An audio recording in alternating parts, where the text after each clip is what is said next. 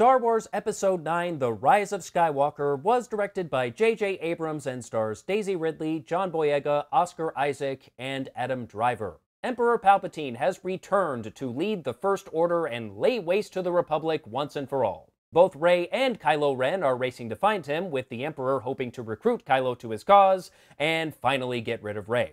And through it all, the First Order and the Resistance are still going at it tooth and nail, with plenty of space battles and laser sword fights and all the stuff you'd expect from Star Wars. So I had heard things about this movie, and had a pretty good idea that it was not going to be anywhere near as good as The Last Jedi. I even heard some people saying it just flat out sucked. Now that I've seen it myself, it's fine.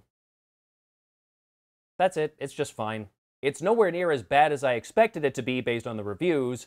It is, however, about as dumb as I expected. And I've heard some people say, well, it's Star Wars, of course it's going to be dumb. And I don't know if I agree with that. I do think Star Wars is inherently a bit silly. I mean, this is, at its core, a story about space wizards fighting space Nazis. Some silliness is expected, but silly and dumb are not quite the same thing. There is a distinction there. The Empire getting taken down by Ewoks. That's silly. Midichlorians. That's dumb. If you want an example that solely deals with the Rise of Skywalker, this won't mean anything to you unless you've actually seen the movie, but that was silly. The final scene in this movie involving Rey and Kylo Ren. Dumb. Dumb, dumb, dumb. But I don't think it has to be dumb, and I think part of the problem is Rian Johnson kind of spoiled us with The Last Jedi, where he took an inherently very silly franchise and injected some actual nuance into it. He put ideas in there that challenged the audience's perception of what Star Wars could actually be. And I knew The Rise of Skywalker was not going to top The Last Jedi, with all due respect to J.J. Abrams, who I do actually like. I think he's a very talented filmmaker. But Rise of Skywalker was always going to be to The Last Jedi what Return of the Jedi was to The Empire Strikes Back. The really weird thing is I've actually heard people claim that the reason The Rise of Skywalker wasn't as good as it could have been is because of how The Last Jedi ended, which, regardless of whether you like The Last Jedi or not, that argument makes no sense at all. With the way that movie ended, Johnson basically left it open for JJ or Colin Trevorrow or whoever picked up the mantle to do basically whatever the hell they wanted. If JJ didn't know where to go with that, that's on him. While I don't think The Rise of Skywalker is as good as it potentially could have been, I am willing to cut it a little bit of slack based on a couple of factors. First of all, the abrupt departure of Colin Trevorrow from the project basically meant that when JJ came back, he had to start over in the middle of pre-production, and that certainly cannot have been easy. And of course there was the death of Carrie Fisher, which I think they handled about as well as they possibly could have. The alternative would have been to leave her out of the movie entirely, and honestly, I prefer what we got. So let's talk about the movie, and I will warn you, there may be some minor spoilers here and there. I will avoid talking about any major plot points, but a few things may come out, so just keep that in mind. So based on the trailers, which showed our heroes visiting the remains of the Death Star from Return of the Jedi, and the echoes of Palpatine's laughter as they did, I expected his ghost would be, like, haunting it or something. I was completely wrong. He's still alive, somehow.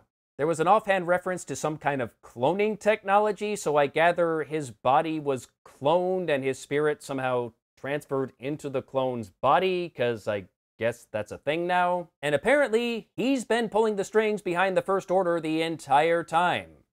When Kylo Ren asks him about Snoke, Palpatine says, "I made Snoke." And my first thought was, okay, so you're the one who trained Snoke. But no. When he says he made Snoke, he means he literally made Snoke. Like, Snoke was apparently created in a goddamn lab, and we even see a tank with some Snoke bits floating inside of it. Snoke bits. That sounds like a cereal. Kellogg's Snoke Bits, part of a balanced breakfast. This was about the point where I realized this movie is gonna be dumb. And, you know, at the end of The Last Jedi, I was perfectly fine not knowing Snoke's origin story. I still kind of wish I didn't. Because having a mysterious background is certainly better than literally created in a lab. And do you remember how The Last Jedi's message was that you didn't need to be descended from greatness to be a hero? Lineage didn't matter. Literally anyone could be a hero. That was one of the things about The Last Jedi that I really liked. Apparently JJ didn't, because he threw that right out the window, and I knew he was going to do that too. Somehow I just knew. Without giving the whole thing away, they do reveal who Rey is descended from, and it is a character that has been featured in previous Star Wars movies. And I will say this, I did not see it coming, because it makes no sense. And I can't really explain why without getting into spoilers, but I will simply say, do the math. It doesn't work. This just felt totally unnecessary. I was perfectly fine with Rey just being Rey. We didn't need this massive retcon, which not only retcons The Last Jedi, but The Force Awakens and pretty much everything that came before. Now, before someone brings this up, I am aware this is not the first time that Star Wars has done a retcon. I'm sure I'm not telling you anything you don't already know, but Luke and Leia were not originally supposed to be siblings. But Star Wars has been able to do these retcons before without insulting our intelligence, and I don't feel like that's the case here. You know what else I like from The Last Jedi? Rose. I guess JJ didn't, because now she's basically a glorified background character. And when Rey, Finn, and Poe go on their little MacGuffin hunt in this movie, they gave a really lame excuse for her not going along. I mean, God, it was bad. This movie also introduces some new Force powers, which, again, is not the first time they've done that. I mean, the Force Lightning showed up in Return of the Jedi pretty much out of nowhere, but it kind of worked because the Emperor was supposed to be more powerful than anyone we had met up to that point. And of course we had the Force projection in The Last Jedi, and that movie offered a perfectly good explanation for why we had never seen it before, because when Luke did it, it killed him. The Rise of Skywalker introduces new powers with no rhyme or reason at all. It only really works if you subscribe to the "it's magic, we don't need to explain it" philosophy. That being said, the Force powers that are introduced in The Rise of Skywalker are by no means the dumbest Force powers that have ever been introduced in the Star Wars universe. And in fact, I don't think we will ever get something dumber than actual voodoo dolls.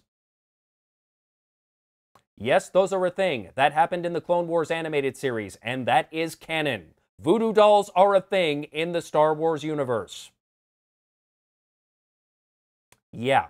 And there's another new thing introduced in this movie that doesn't have anything to do with the Force. It's more of a technological invention that I really can't talk about without going into spoilers, but I will say this much. You know, in the J.J. Abrams Star Trek, how he basically had the characters invent a long-range, like, interstellar transporter, and in so doing, he basically made starships obsolete in a franchise that is pretty exclusively about starships?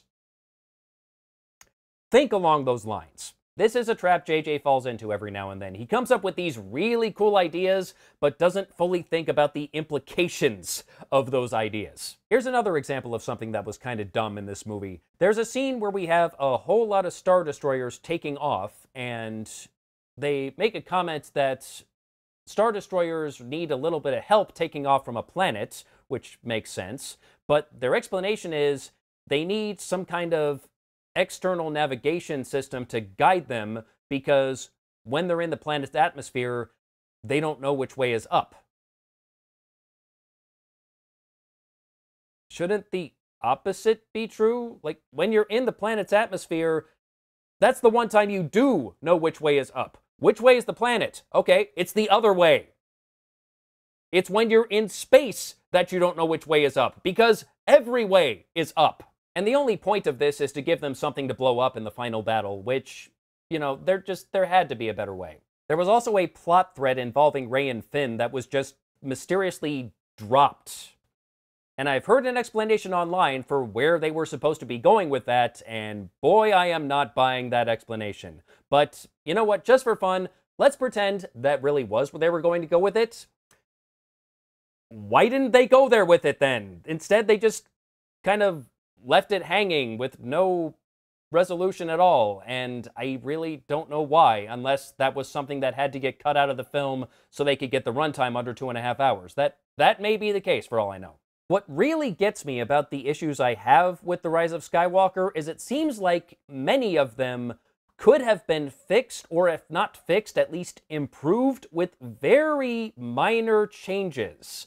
And it just seems to me like the screenplay needed another pass. But again, because JJ came into the project late, they may just not have had time for that. But anyway, good stuff, because there is a lot of good stuff happening here. There are still some great action sequences, some fun space battles, some fun lightsaber battles, although I will say the lightsaber battle at the end of the movie was not shot very well. It's in a very dark environment with the strobing effects. Speaking of which, if you suffer from epilepsy, don't go see this movie.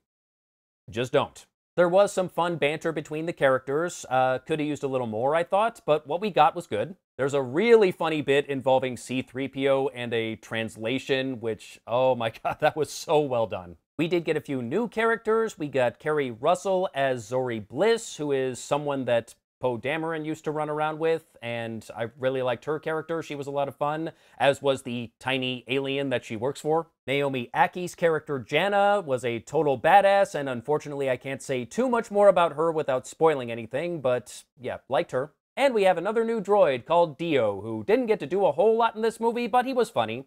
And it's another new toy to sell to the kids. And I said this with The Last Jedi, and I can say it again here. I am very happy that they have not forgotten that Leia is actually Force sensitive, and in fact was training to be a Jedi at one point, and now she is the one training Rey. And like I said, I thought they handled this character about as well as they possibly could have given what they had to work with, and I felt they gave her a proper send-off.